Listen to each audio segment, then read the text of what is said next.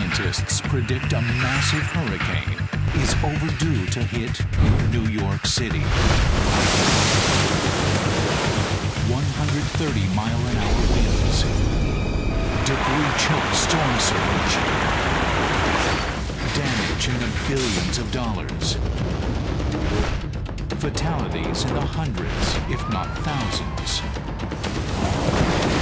A mega disaster.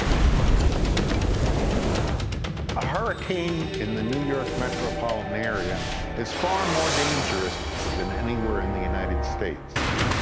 Many New Yorkers are unaware that what happened to New Orleans could happen to them. It can. 67 years before Katrina, a killer hurricane smashed into New York and New England.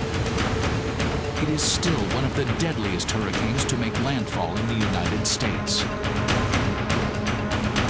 Using historical records and the latest meteorological predictions, we'll go inside the eye of a killer hurricane as it hits one of the greatest cities in the world.